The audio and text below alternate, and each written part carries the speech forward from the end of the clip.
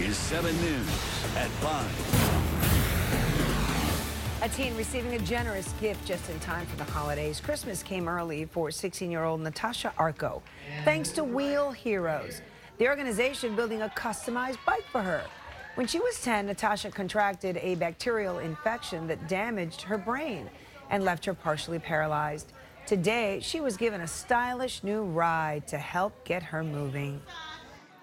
She's got limited abilities, and since she doesn't have a lot of strength in her legs, this bike is going to give her, this bike's going to help her build the muscles to help her walk a little better. Well, today's presentation was in conjunction with Sunshine Corvette Club's 25th annual holiday toy run in Homestead.